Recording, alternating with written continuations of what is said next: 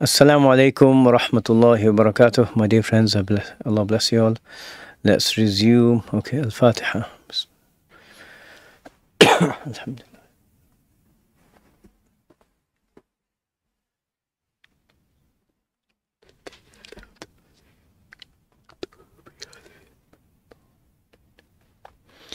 Bismillahir Rahmanir Rahim. Alhamdulillahi Rabbil Alameen. اللهم صل على سيدنا محمد صلاة تفرحه وتسعده وترضيه واجزه بها عنا ما هو أهله يا أرحم الراحمين وآله وسلم. اللهم زدنا ولا تنقصنا وأكرمنا ولا تهنا وأعطنا ولا تحرمنا وآثرنا ولا تؤثر علينا وأرضنا وارض عنا يا كريم. Okay, so Alhamdulillahi Rabbil Alameen.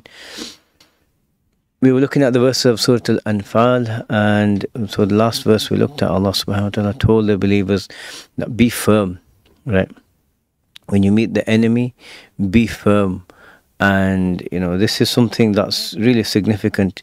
We're not encouraged to go looking for a fight, basically, right? There's, there's many narrations from the Prophet sallallahu alaihi wasallam. Abdullah bin Abi Awfa narrates in Sahih al-Bukhari and Muslim. It's narrated by Imam Bukhari and Muslim from Abdullah bin Abi Awfa. The Messenger of Allah sallallahu alayhi wasallam said, Ya ayyuhan nas, O people, la tatamannaw liqa al-adu. Don't wish to meet the enemy in battle, right? Why? Because you're likely to get harmed, others are likely to get harmed. Was'alullah al-afiyah. Ask Allah subhanahu wa ta'ala for well-being, for the ability to remain away from such situations. So it's not about, aggression, it's not about going to harm people. Yes, if there's tyranny, if there's some sort of dhulm, or, some sort of oppression, or some sort of other harm, people preventing others from drawing closer to God or anything like this, that's a different matter. But, don't desire to meet the enemy. فَإِذَا لَقِيتُمُوهُمْ فَاصْبِرُوا. And when you meet them in battle, then be firm, be steadfast and strong. So sabr here doesn't mean just to passively accept everything that's happening in life. It means be strong. It's an active state here. Be firm, be resolute. وَاعْلَمُوا أَنَّ الْجَنَّةَ تَحْتَ ظِلَالِ السُّيُوفِ. And know that the garden is under the the shades of swords.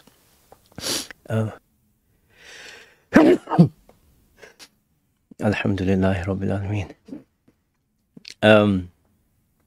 Meaning that that when it's done for the sake of Allah, the just warfare, when it's done for the sake of Allah, and if a death occurs, then a person goes to paradise as a shaheed. And then he said,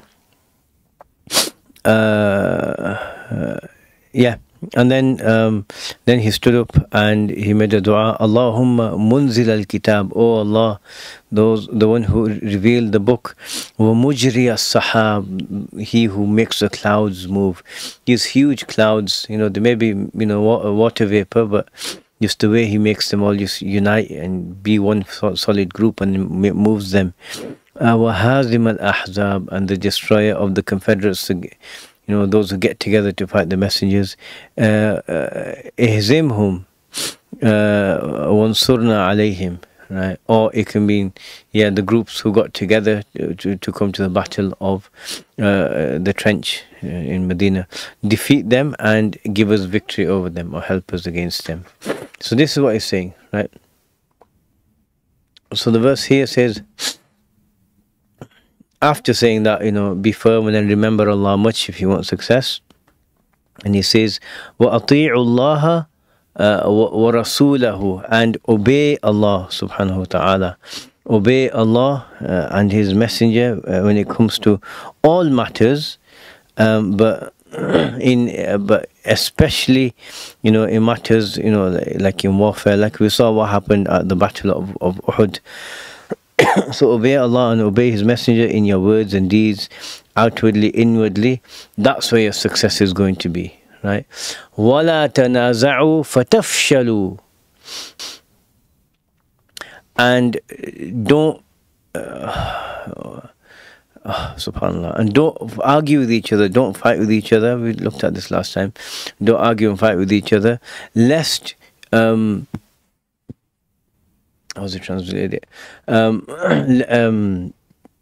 Or you'd be discouraged and weakened. Fashal is where a person just is weakened. You know, he loses his strength, his resolve, his capability, and this can happen if people are not united. You know, a united front. You know, arguments and disputes lead to people being out of sync with each other. And that's not what you want on the battlefield. You want everyone on the same page, you know, the same energy, ready to go forward and fight. So he said, don't argue with each other. So just go back to the Messenger sallallahu alaihi wasallam. What he commands, do. Don't, instead of obeying his commands, start arguing with each other, lest you know, lest you're discouraged, and lest you lose heart, and you're not able to. You're not able to fight as you should have, right? And yeah, it's really important, really important. Unless وَتَذْهَبَ رِيحُكُمْ, unless your wind dissipate, right? And so don't dispute each other, or you'll be discouraged and weakened. But here, what does it mean, your wind dissipate? It's like a ship when it's at sea, and you know, it has the mast and the sail, and the wind comes and blows it, and a good strong wind will keep blowing the ship, and it will move at great speed. But if the wind dissipates, it stops, then eventually, you know, the ship loses its momentum and it stops. So he's comparing, you know, the strength and the ability to attack with vigor and firmness and determination, and to maintain those types of attacks, and to maintain that way of warfare, basically that way of fighting the enemy. He's comparing that to a ship with the wind blowing at it. So what's the wind here? It's the unity amongst the believers. They're all fighting for the sake of God, to remove oppression, these sorts of things. They're all fighting with this united cause. But if they argue, then, you know, someone could, you know, egos can come in the way, and no, I don't like this person, I don't want to be fighting. You know, it becomes a separate thing. I'll fight for my group, not for the greater cause. You know, these sorts of things. So the argumentation is being compared to, you know, a wind that's a good strong wind dissipating. So weakness is going to happen, right? It's going to occur, and you know, it affects the success of this scenario. So he says, وَتَذْهَبَ رِيحُكُمْ, and there are other positions, but you know, quite frankly, someone even suggested that it means their own fragrance would disappear, and that's definitely not what the verse is saying. So he says, wasbiru, and be firm and strong and resolute, as we talked about last time, because this firmness and this steadfastness in battle is one of the strongest means, one of the greatest means to success, right? And so the verse is saying, remember Allah, these verses, remember Allah and be strong and firm in battle, and obey Allah and His Messenger. Don't argue with each other. These 4 points are what will give you success. Otherwise, you know, success comes, you know, when the means are taken, and these are the means. Otherwise, it won't come, right? Allah. So then he says, Inna Allaha ma'as sabirin, and indeed Allah, the ultimate supreme king, the true deity, is with those who are firm and persevering and steadfast, right? The witness of strength and aid and giving victory to these people. Allah is with them in that way. Meaning, if you do this, you'll have Allah with you, and Allah will give you victory, and you'll be victorious. So following these commands that He gave will ensure victory, right? Because you'll have Allah subhanahu wa ta'ala with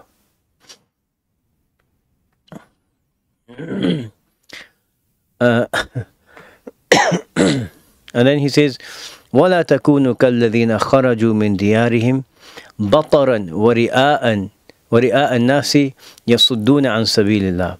And do not be like those pagans who left their homes arrogantly, only to be seen by people and to hinder others from Allah's path.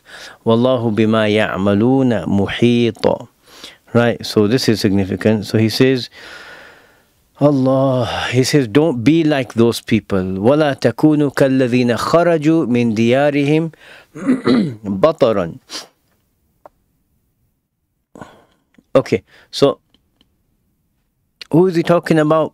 He's talking about Quraysh. And Abu Sa'ud says here, a principle from Usul al-Fiqh, النهي عن الشيء أمر بضده. Or النهي عن الشيء يقتضي أمرا بضده. That forbidding someone from doing a matter entails a command to do the opposite. Right? So, like you say to someone, don't steal. It entails that be honest. Right? Be trustworthy. So it entails that. So don't be like this, be the opposite. Be people who Allah has just described in the previous two verses. Be like them. And then there are qualities here that they need to the opposite of. And don't be like those who left their homes bataran. So batar, you could say arrogance, right? But batar is the inability to handle blessings, right? A blessing can come to a person, and so what do you do when you receive a blessing from God? You're supposed to feel appreciation that Allah gave me this. You're supposed to see that we don't deserve really any of the blessings that we have, right? And Allah gives them out of His generosity. So you see that it's from Allah's generosity, not from a sense, not from a sense of entitlement. And you can see people who are arrogant, and you can see people who've just been raised with a silver spoon in their mouth and not seeing the value of things. They walk around arrogant, right? So this is how they do it. So because they're unable to appreciate God, see Allah's generosity and favor on them, and show thanks for that blessing. These three things. They're unable to do this, so the blessing gets to their head and they think, oh, I must be so special, I must be so great, look how important and significant I am. All of it is foolishness, right? Because Allah gave you those gifts, and Allah can withhold those gifts, right? Allah protect. So don't be like those who left their homes out of arrogance. So how should you be? Humble, knowing that whatever you have, وَمَا بِكُم مِّن نِعْمَةٍ فَمِنَ اللَّهِ, whatever blessings that you have, it's from God. So knowing that and understanding that, understanding that. And so he says, وَرِئَاءَ النَّاسِ, and they leave showing off to people. Ri'a is generally, doing acts of good to make other people think that, you're great. But you can also make other people think you're religious. But here it's also, for them to see, that's what they were doing. They were showing, look, we're on the side of God, and our religion is the truest religion. And, these are the kind of things they were saying. And, Ri'a, showing that we're brave and we're defending our religion, and look at you people, the rest of the Arabs, you haven't done anything, we're doing it all. And this is really the whole idea that they have. And Ri'a al-Nasi. And so he says, Bataran and Ri'a al-Nasi, right? They're both nouns here. And so it shows that the arrogance and this desire to show their significance and their perceived importance and significance, these qualities were rooted in their hearts. You really need a prophet, right, sallallahu alaihi wasallam, but you need a prophet and his guidance and revelation to take this out of you, right? Most people aren't even aware of these things. For example, one of the righteous in Islam, ulama of the inward, he said, man lam yataghalghal fi ilmina hadha mata musirran ala al-kaba'iri wa huwa la ya'lam. Whoever doesn't become steeped, engrossed in this knowledge of ours, dies while still stubbornly persisting in enormities, major sins, without even realizing it. Right? So the significance of this. So you need guidance and revelation. So these qualities were firmly rooted in their hearts. And then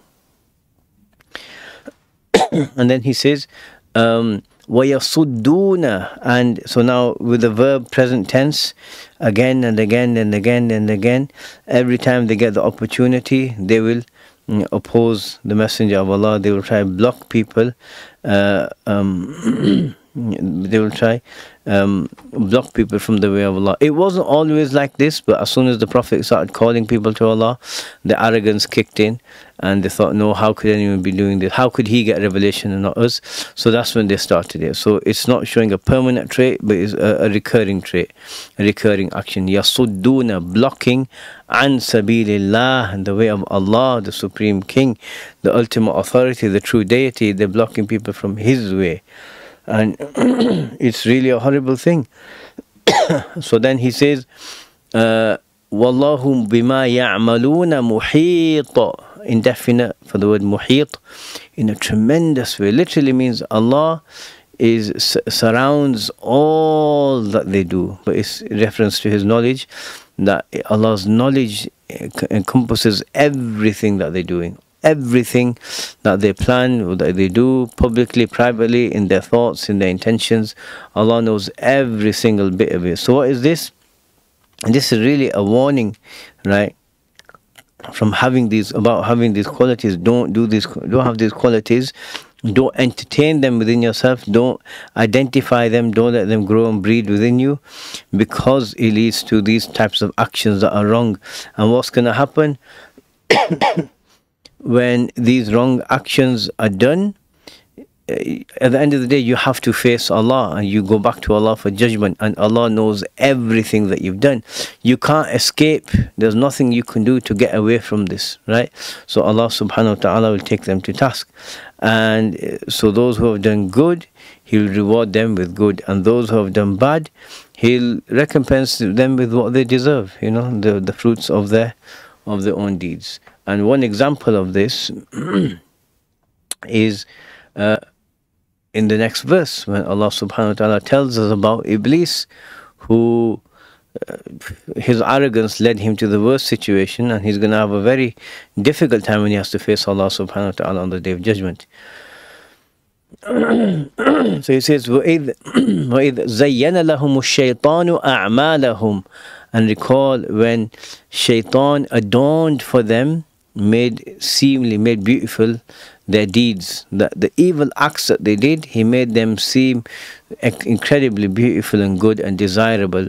وَقَالَ لَا غَالِبَ لَكُمُ الْيَوْمَ مِنَ النَّاسِ وَإِنِّي جَارٌ لَكُمْ. Look at this. So he says, no one can overcome you today, and I am surely by your side. Look at this. He said more than this. He says, وَإِذْ زَيَّنَ لَهُمْ مِنَ التَّزْيِينِ, from the word tazyin, to adorn, to beautify, to put decorations up, anything like this, to make something appear more attractive and beautiful than it actually is. So there's one way, like something's okay or something's beautiful, and you add something to it, it just adds, increases its splendor and desirability. And then there's the other form where something is hideous, right?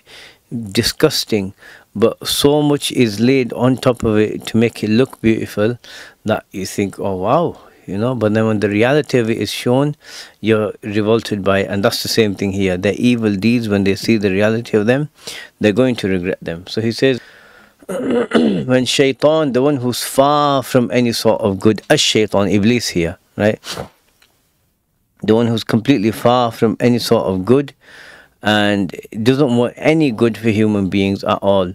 He made their deeds seem good to them. وَقَالَ, and he said, we look at how he said it, but لَا غَالِبَ لَكُمُ الْيَوْمَ, today there's no ghalib, there's no one who can defeat you. There's no victor against you. There's no one who can overcome you and defeat you today. Right, today, like this is your day, this is your time to shine. Go and do, right? Minan nas, from all the people, all of humanity, you could say, but from all people, there's no one that can defeat you. So, let alone what he's trying to say to them, let alone, the Muslims, they can't defeat you. And then he says, "Wa inni jarun lakum," and I am your protector. I am the one who's helping you. I will ensure that that you'll win. And there's a number of narrations. Some people came, Allah, so they thought they were untouchable. But some people came and they went to Abu Jahl offering aid, and should we get our soldiers to come with you? And he said no, and he was pretty sure that that they're going to win. So that's what happened. That's what he thought, but it didn't happen. Let's just look at the rest of the verse and we'll come back. فَلَمَّا تَرَاءَتِ الْفِئَتَانِ نَقَصَ عَلَى عَقِبَيْهِ. So when the two forces faced off, he cowered and said, وَقَالَ إِنِّي بَرِيءٌ مِّنْكُمْ إِنِّي أَرَى مَا لَا تَرَوْنِ. I said, I have absolutely nothing to do with you. I certainly see what you do not see. إِنِّي أَخَافُ اللَّهَ وَاللَّهُ شَدِيدُ الْعِقَابِ. I truly fear Allah, and for Allah is severe in punishment. Okay, so when the two armies met, when the believers, when the Muslims and the idolaters met, what happened? نَقَصَ عَلَى عَقِبَيْهِ. He turned and fled. Right? He turned. نَقَصَ عَلَى عَقِبَيْهِ.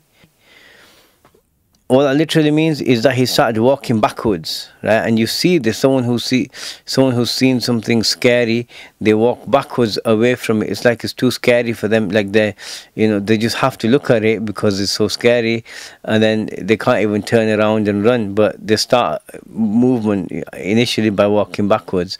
نَقَصَ عَلَى عَقِبَيْهِ. And so what has he seen? He's seen the angels. We won't go into, but there's various narrations saying he saw Sayyidina Jibreel. But he was seeing the angels, and he thought, if I'm here fighting with them, I could get killed, because Allah subhanahu wa ta'ala said to Iblis that he gets a reprieve, meaning he doesn't die. Iblis wanted to not die, right until the Day of Judgment, so he wouldn't die ever. And Allah subhanahu wa ta'ala said no, that he's got a reprieve, but until a particular point. He thought maybe now is the one where I'm gonna get killed, so he fled. He can't face the angels, so they would have destroyed him. So he says قال إني, nominal sentence with inna, really highly emphasized, fixed, firm. This is his reality coming out. Inni bari'un minkum. I have no ties to you. I sever all ties to you. I have no connection to you whatsoever. This is what happens. People who take the devil as their ally. Now they may not see it, or he's the ally, but what are they doing? They're doing the things he wants people to do, the bad things, the wrong things that are distance from Allah, harming others, and opposing God, these sorts of things. They think we're doing okay because he's adorned their works for them, and but in reality, what's happening? He's goading and enticing them, and they've taken him as their ally. And the ultimate reality of it, he ditches you. He ditches everyone. Why? Because he wants to lead humanity to a place where Allah is going to be angry with them, and he's going to run away. Right? So he says, Inni bari'un. I have absolutely nothing. Bari, fa'il, very strong and emphatic way of saying it.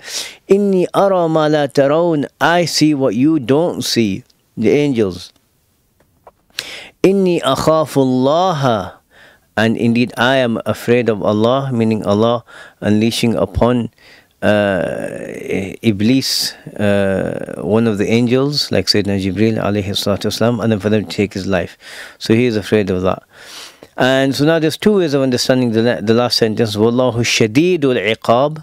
Allah is intense in punishment. The iqab, the punishment that comes after doing something wrong. Either it's taken literally, Allah is intense in that. It's taken literally, but either we take it as to mean that it's Iblis's words, or we can say after inni akhafu Allah full stop, end quotation, and this is Allah's commentary. And the first seems more likely, right? He says, I am afraid of Allah, the Supreme King, and Allah, the Supreme King, is intense in punishment. Hence, him being afraid of him, and he knows he's done enough to warrant a punishment. And that's basically what he says. So, this verse, there are a couple of positions where he says, I that inni jarun lakum, I'm going to help you, and that no one can defeat you. Did Iblis literally say this? Like, did Iblis whisper it as a waswasa to all of them and just internally increase their confidence in going and doing the wrong thing? That's one position. And then there's another, which is that he took on the form of Suraqa ibn Malik, right? One of the Arabs, and that's the stronger position, right? Well, we're going to come to this. There are clear narrations, from a number of sources that Suraqa ibn Malik ibn Ju'sham, he was a poet from Al-Kinani, and he wasn't there. Right, he wasn't there. He's the one who was chasing the Prophet sallallahu alaihi wasallam on the hijrah, and his camel started to sink into the ground, and anyway. So later he became a Muslim, but he wasn't there at Badr. But Iblis took his form because was it Banu Sa'id? No, Banu Sa'id. Suraqa's tribe were well known, and so if he came to them, no one can defeat you. I'm protecting you, meaning I will get my tribe to come and also fight with you if need be and whatever. So they got, they were happy that, oh yeah, he's with us, and and then when he saw the angels, he fled. In one narration, he had one of the pagans, Al-Harith ibn Hisham, he was holding Suraqa's hand or arm, and Suraqa's trying to flee, and Iblis is trying to flee, and so he said, where are you going? And he said, look, I see what you don't see, and he pushed him, Harith, in the chest, and he ran off. And and then later, when these people ended up accepting Islam, when they went back to Mecca, they said Suraqa caused us to be defeated. Like, he filled us with confidence, and then he fled. And then Suraqa, that when the word got to him, said, what are you talking about? I only learned that you actually went to fight when I heard of your defeat. Then after they became Muslims, they realized that it wasn't him, it was Iblis.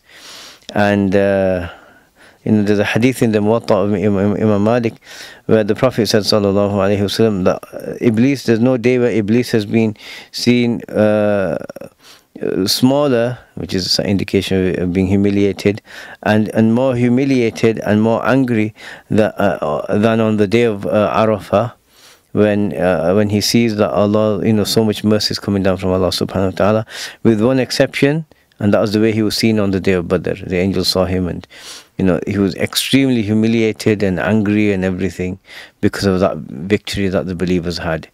And so, what is it then? Was it Iblis there strengthening them with his whispers, or was it Iblis in the form of Suraqa?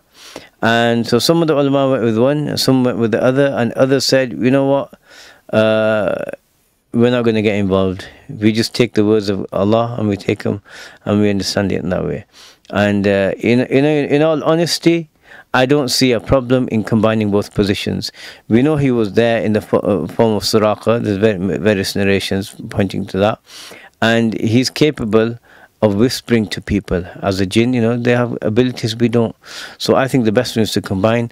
And so he was there as Suraqa, but he was also whispering into everyone's minds, yes, you're going to defeat them, you're going to win. And ultimately he lied, and that's the lesson here. He's a liar, and he's not on anyone's side, never. He's there to betray everyone, right? A'udhu billah. So Allah protect us all from him. Ameen ya Rabbal Alameen. Wa sallallahu ala Sayyidina Muhammadin wa ala alihi wa sahbihi wa sallam. Walhamdulillahi Rabbil Alameen. Okay, we'll stop here and continue next time, inshallah. Okay. Assalamu alaikum wa rahmatullahi wa barakatuh.